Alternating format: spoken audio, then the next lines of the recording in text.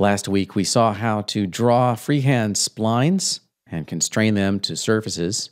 And this is just a slightly more complex version of what we did last week, in which I've simply got more lines. And they're being displayed as renderables, so they show up as tubes in the viewport here. And if we get in close and examine this, we can see that there are lots of areas where the splines intersect. And to help correct this, we can apply a modifier called Spline Overlap. To manage your expectations, the Spline Overlap modifier will be able to correct some of these areas and displace the splines where there are very simple intersections such as this, where only two splines are overlapping. But in the more complicated areas, it may not be able to figure out what should be on top of what. In that case, you may need to go back and edit the spline manually later. I'll select the spline, go into the Modify panel.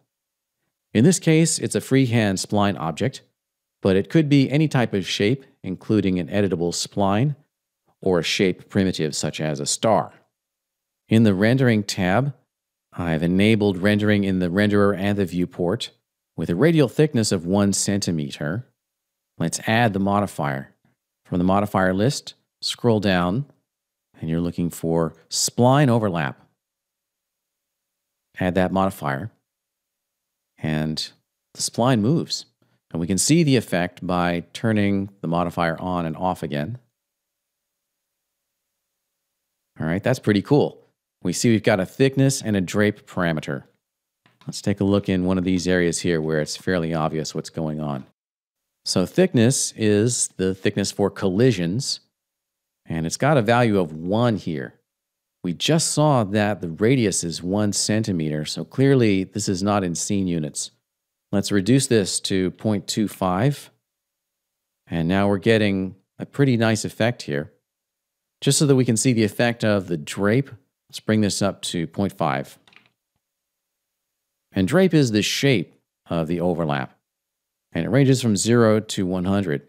We could bring it down to 0, and we can see that these areas that are not overlapping actually moved up a little bit.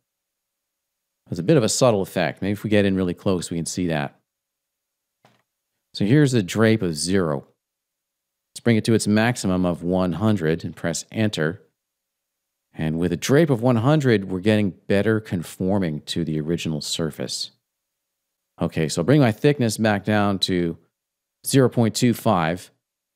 And that looks pretty good in, again, those simple areas, but there are some errors. I've given it kind of a tough job to accomplish here.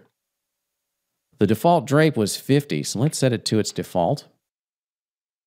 And as we look around here, we can see that there are lots of areas that are not quite right.